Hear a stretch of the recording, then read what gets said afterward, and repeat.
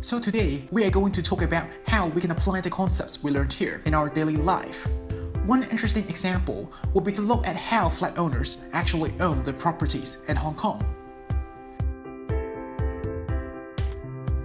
In short, the flat owners co-own the entire building together. As tenants in common, their shares of the building are distinct from each other, so that each owner holds a certain percentage of the property, but undivided in the sense that there is no physical demarcation. So a building with 7 flat owners will be co-owned by them as tenants in common, with 7 distinct yet undivided shares. But we do not really live in the same room with our neighbors.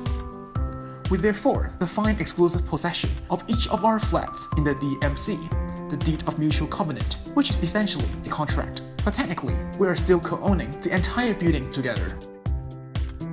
So you may ask, does it really matter? In fact, this co-ownership does lead to several complicated issues that you will understand when you study conveyancing in Land 3. Right now, we will go through a recent example.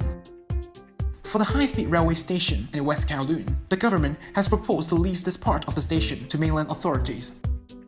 In fact, it is both mainland and Hong Kong authorities that would co-own the entire station in distinct and undivided shares. And technically, not only this part of the station is involved under the proposal.